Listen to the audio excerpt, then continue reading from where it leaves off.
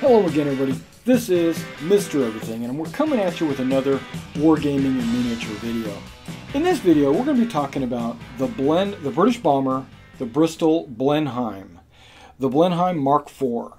Now, the Blenheim appears in Blood Red Skies in the basic box set as a counter, right? You have a counter to move on the table, you have a stat card, and you would normally just put a base on its top to show that it has disadvantage or advantage. You would not actually fly the counter on top of it.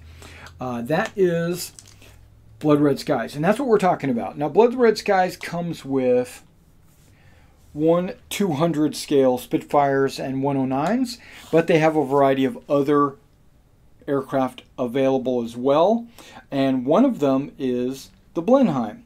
Now, you can get the Blenheim model and stand and stat card in a box. You get 3 in a box from Warlord Games. Well, I wanted to seek out, before they released that, I was seeking out other options, and I found that Zvezda releases a Blenheim Mark IV in 1/200 scale, which is exactly the scale that Blood Red Skies is. And so what I'm going to do today is we're going to review the model kit of the Blenheim. I'm trying to find a good spot where the glare isn't on it, right? We're going to try to find, there we go.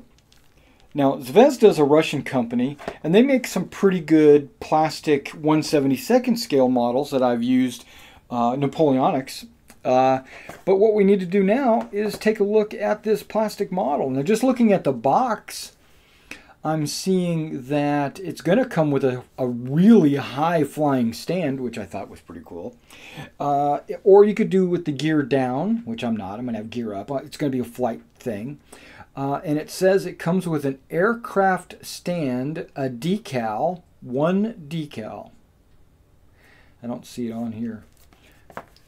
Maybe it's one decal sheet is what they're talking about. And then an unpainted airplane. Okay, so they also make others like this JU-88, which I'm going to do another video reviewing the JU-88. But right now, this says no glue required, snap fit. Whoa, super awesome. Let's open up this package. I still have it shrink wrapped. Now, I bought this from, I think it was Hobby Link. I buy a lot of my plastic model kits from Hobby Link. I buy a lot of my modeling supplies like super glue and X-Acto knives, balsa wood, stuff like that at Hobby Link. I strongly recommend you go check out Hobby Link. They're a great resource for flock and everything else model related. Okay, so enough of that shilling for them. Let's go ahead and take a look at this box. Oh, what I was trying to get at was, I think I spent like $5 for this. Maybe $5 at the most. I bought it a couple of weeks ago. I've been meaning to do this video for a long time, but just hadn't had the time. And today I have the time, so here we go. Okay, so we pull out everything in the box, right? And the box is, I mean, I could pretty much say, cut this picture out and post it on the wall. It's a nice looking artistic depiction of the Blenheim. I'm digging it. Okay, moving that off. Obviously, the stand, which I'm probably not going to use because I'm going to use the flight stands. Okay, and pulling out, okay, it's got some clear pieces, probably the cockpit canopy. And then a decal sheet. And the decal sheet looks pretty nice. 1/200. Perfect. Set that off to the side. We'll get into that in a minute. Now, I'm not going to assemble this model today. That's not what I'm here to do for you. I'm here just to kind of review what you're getting inside of the Blenheim. Now, remember, this is a Russian company, but they have the instructions in both Russian and in English for us, you know, us Americans or British that only speak English. This is a great Battle of Britain. What does it say? This set is, the set and appended card are included in expandable game system Art of Tactic Operation Barbarossa 1941. What? There's a card? Art of Tactic. I might have to look up that. Is that a game that I don't know about? I don't see a card. Okay. Operation Barbarossa. Isn't that the East Front? Okay, so maybe the Blenheim was used in the East Front. It's possible. Okay. The system consists of many different sets of vehicles, figures, and airplanes. Operation Barbarossa is a starter for the game where you find detailed rules, game boards, additional game accessories, and different scenarios. You can increase your army, play scenarios, and improve your tactics and skills. Game system is being expanded. Zvezda must be working on a new game system called Art of Tactic. I know that they made a game back in the day, which was kind of... Okay, so they got it at artoftactic.com or zvezda.org.ru. So go check those out, man. I'm going to go check those out later. Okay, so it looks pretty simple. I've only seen like 3 steps to put this model together. You've got the cockpit, underside the cockpit, the glass, then you put the wings on, and this is implying, okay, you got to assemble the engine systems first, left and right. That's what I would do. And then put the wings on, the turret, the tail wings, landing gear up or down, because it gives you 2 options, up or down, and you're done. Okay. Hell, I'm not going to put this thing together on this video. Okay, that's not really what this video is designed for, but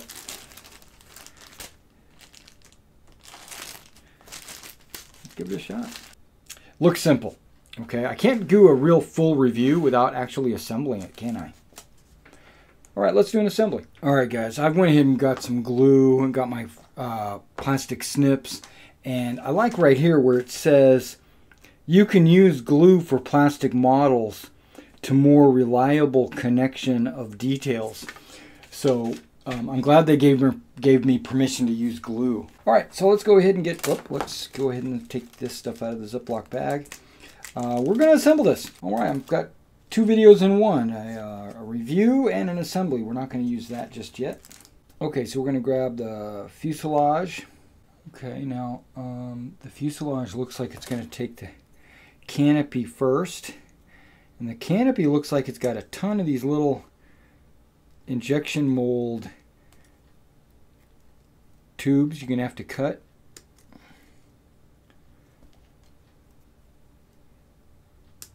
Looks like 2 per. And don't be afraid to use the picture of the actual plane or a diagram or an artistic representation of the plane to give you an idea of how this model should look once you're complete.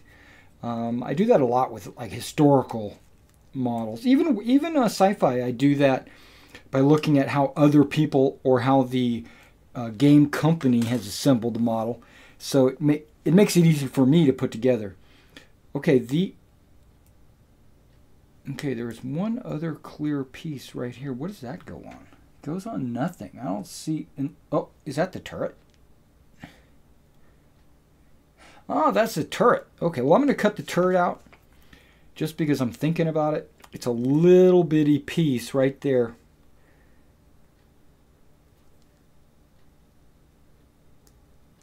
Which is also going to get painted. Okay, so that's the turret. Okay, now, if you know anything about superglue and models, superglue will turn clear plastic like this white and milky. That's why a lot of professional model makers will use like an Elmer's or a white glue whenever assembling a cockpit. That way, because white glue dries clear, where superglue will actually, because of the, the fumes, it kind of dries the plastic out and it makes it turn white.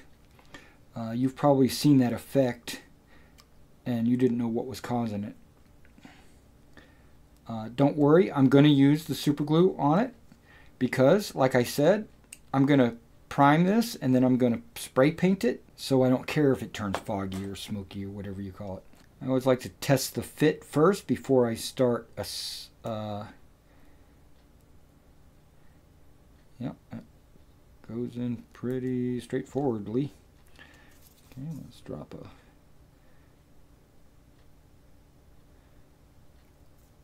ooh, I can smell that super glue. And I use the thick stuff so it doesn't run. There's a little notch and a little hole, actually. And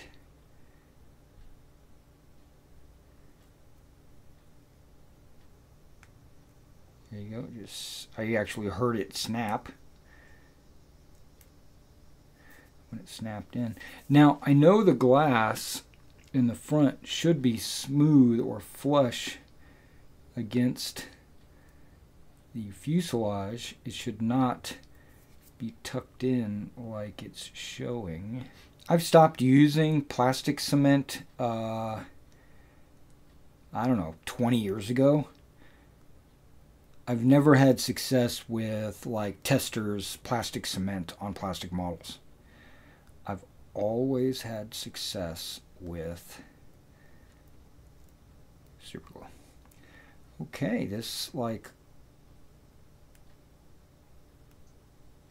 right side doesn't want to go in properly. All right, so now I'm just going to put a few little drops and maybe a couple of lines, but mostly in the little holes.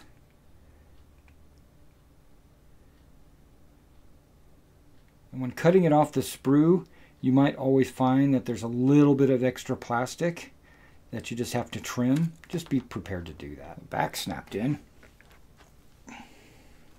Okay, let's put a little glue along the side here. Line everything up.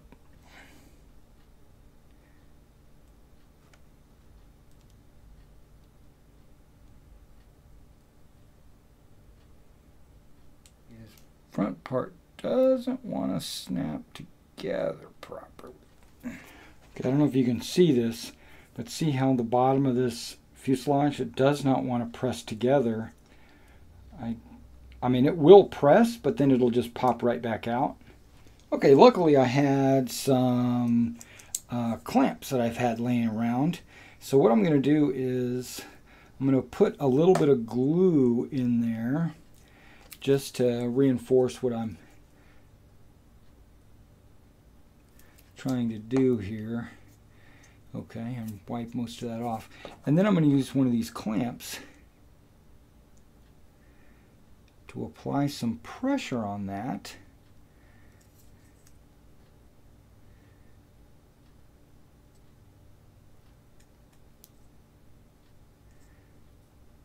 So that it'll dry sealed up. All right, so let's move on to the next step. What do we got? I finished that whole front page. Number 1's done. Now, before I can go into number 2, I'm going to have to work on these wings. So let's go ahead and get the wings taken care of. All right, so now once I get the wings cut off, I do want to go again and make sure right where those sprue lines are and the sprue injection molding where it connected to the sprue and I had to cut it off. I got to make sure that's trimmed off so it looks good. Now this is a full wing. This is an upper and a lower. This is not like overly complicated. They don't need to make the top wing and then glue to the bottom wing, you know, like a lot of model kits will do. They'll just give you extra parts just to give you something to do.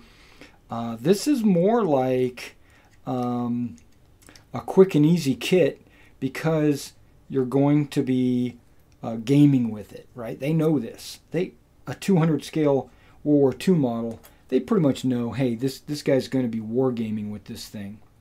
And maybe with their own war game, you know. Underside, the engine part where the landing gear would go, where we get tucked up underneath. And remember, I'm going to do raised landing gear. I've already cut every part out just to make sure, you know, just to do it all at once. I just cut everything out because there was only 6 more parts left, pretty much. There's one of the propellers. One of the propellers looks like it's done. And then the tail fin, wings, and jazz and stuff. Okay, so now we're going to assemble one of the wings. I'm going to go ahead and put the glue down where there might be some connection. Perfecto. This one. I'm just looking at how the wheels would connect. Yep, this is this one.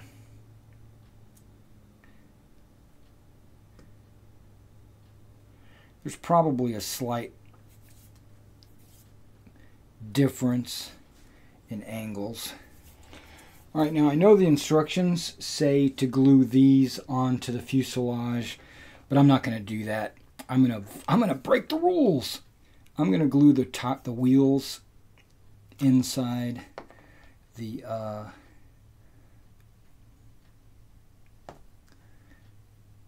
engine. These can only go in one way, so it's pretty self-explanatory how they go in. So that's no problem. Done. All right, now there's something I wanted to, before I attach these to the fuselage, I wanted to touch on this subject. I'm putting this plane in flight, right? It's not going to be landed, so it's not going to have its wheels down. It's going to have its wheels up, and it's going to be in flight. So when I put these propellers on, I'm actually going to cut the props off. I'm not going to leave them just 3 props sitting out. But the only reason why I am putting the props on here is because of the propeller cap. The little cone that sticks out the front of the engine that covers the propellers. I wanted that to be glued in there. And then I'm going to go through, once I get that glued on, I'm going to go through and just pop these propellers off. I know some people will take like clear plastic and they'll put it around there to kind of make it look like the propeller is spinning and all that. That's pretty cool. I'm not going to worry about all that. None of my other planes that are in flight have propellers. I mean, because they would just be sitting there, you know. Okay, now this guy doesn't want to go in. What the hell?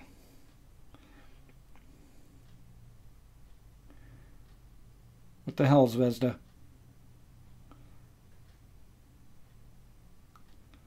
There we go. It's going. There, it's in. Had to bend the propellers to do it, but guess what? I don't care. I'm cutting them off.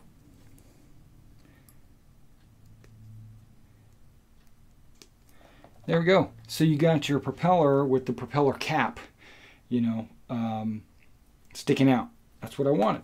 All right, so while we're waiting for that to actually finish drying, which apparently is taking a little excessive amount of time, I'm going to go ahead and pop the back wings, the turret, and the side wings on, and we'll see how easy that is. Should be fairly easy. Okay, once you get the sides on, the propellers on, no, what are they, propellers? The tail on, you got to kind of push them in. So pushing the left against the right will kind of get them to snap into place. There we go. Snapped into place. Now we've got to get the left and right wing. These models are going together really easily. If I wasn't recording this, I probably would already be done. Okay, that wing went in super easy.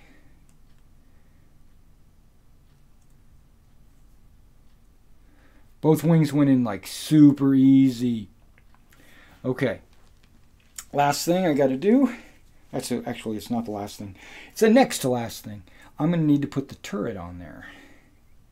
And if you notice on this model, the gun is already part of the fuselage. Remember not to cut that off. Because when you put the turret on, it kind of sits over. Glad I didn't lose that. It sits over. Wait, that's not the piece. Okay, that's just a lesson for you guys. These small pieces, I thought this thing dropped on the floor.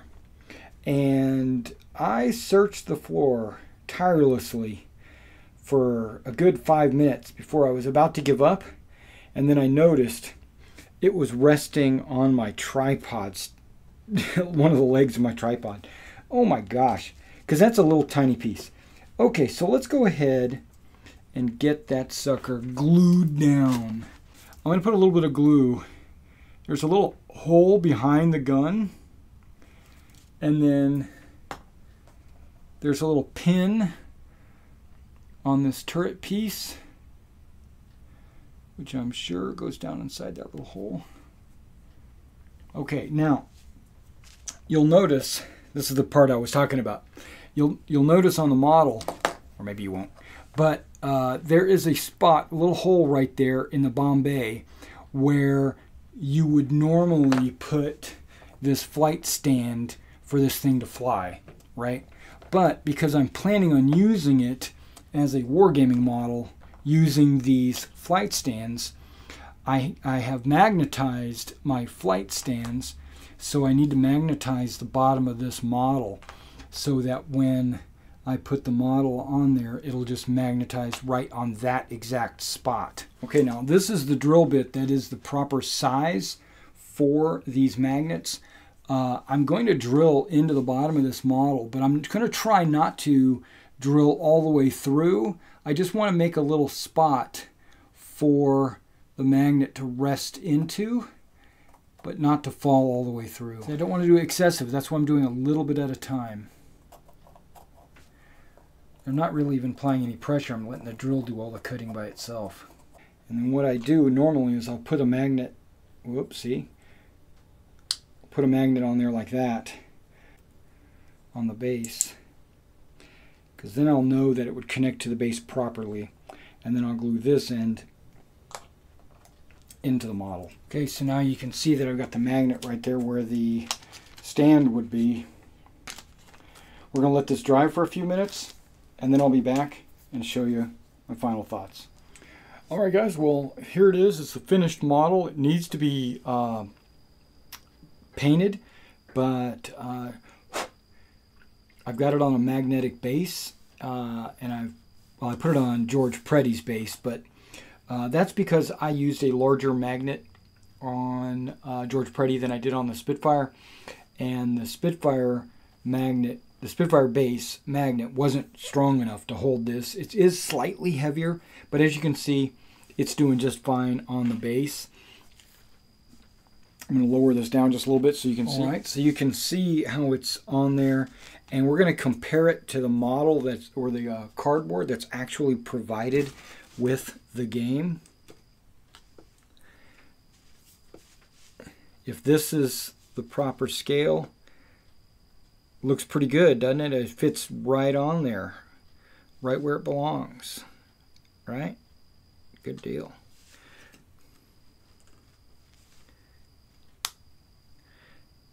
And then it snaps on there pretty easily. Line it up. If you're going into a disadvantaged state, you can do that. And the base is big enough, it's not falling over. Not with this plastic model. If it was a metal model, it probably would.